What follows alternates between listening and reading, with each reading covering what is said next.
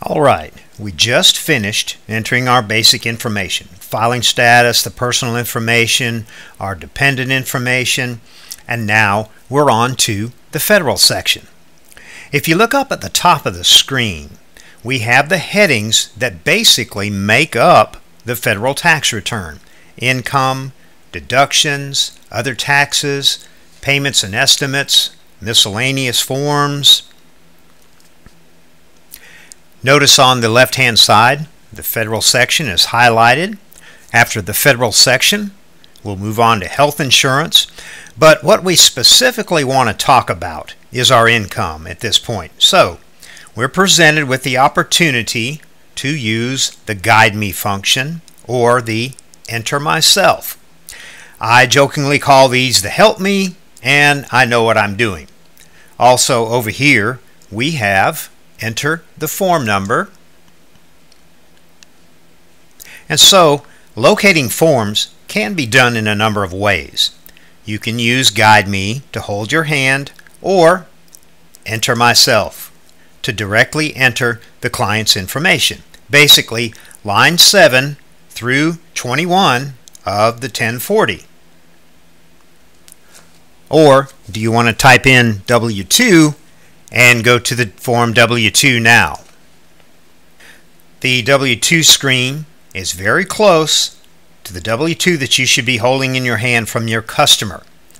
So we'll enter the EIN for our client's W2,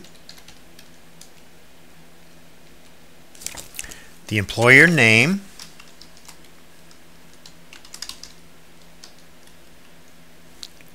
the employer address,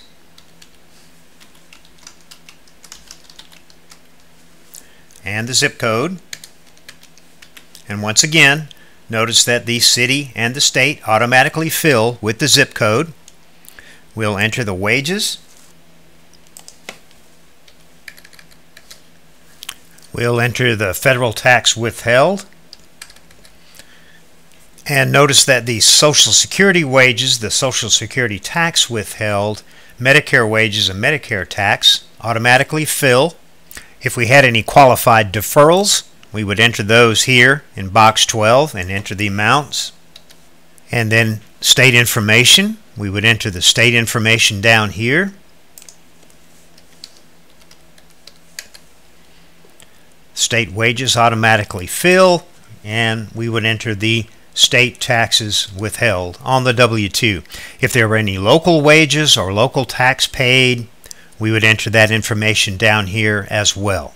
So what I'll do now is click on Continue, and I'm told here's one of the diagnostics in the program. I evidently entered the EIN for this employer wrong. The employer identification number is not a valid combination. I need to verify the first 2 digits, so the program will catch me and make sure that I enter those digits in correctly. I'll review my W2 information, click Continue, and I'm good to go on that one. Now, notice right here, if I needed to add an additional W2, just simply click here. Opens up another W2 screen for me. I can fill out that information if I need to. But for purposes of this little demo, I'm going to click the Cancel button and get out of there. Now, if we had any other income, we could come up here to enter form number, and we could enter our form number directly, or we can click back on Federal Section, Enter Myself, and we can look for other income. 1099 interest, Schedule C, which we'll go through as its own little form, Schedule D, Schedule E. We'll do the same thing. And then at the bottom, we have other income.